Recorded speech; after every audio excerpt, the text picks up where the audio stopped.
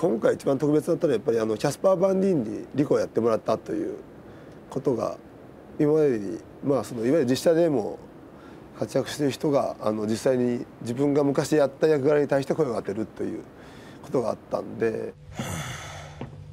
They could have made my life a whole lot worse, considering I'm the only commanding officer ever to let an arachnid queen through our Terran defenses. Don't be so hard on yourself. それはもう彼のモチベーションがすごい高くて、やっぱりその若い頃に最初に大作映画としてスターシップトルーパーズに出たっていうのが彼のキャリアのスタートだったので、このジョニー・リコという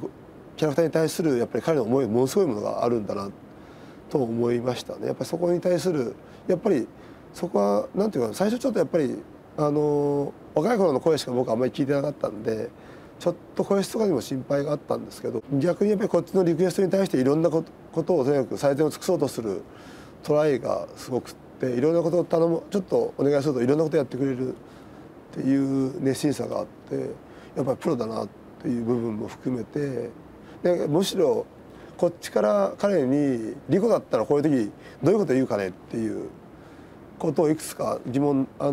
投げたりして、そこで彼からできた言葉をもう実際に収録したりとかっていうことも何度もありましたんで、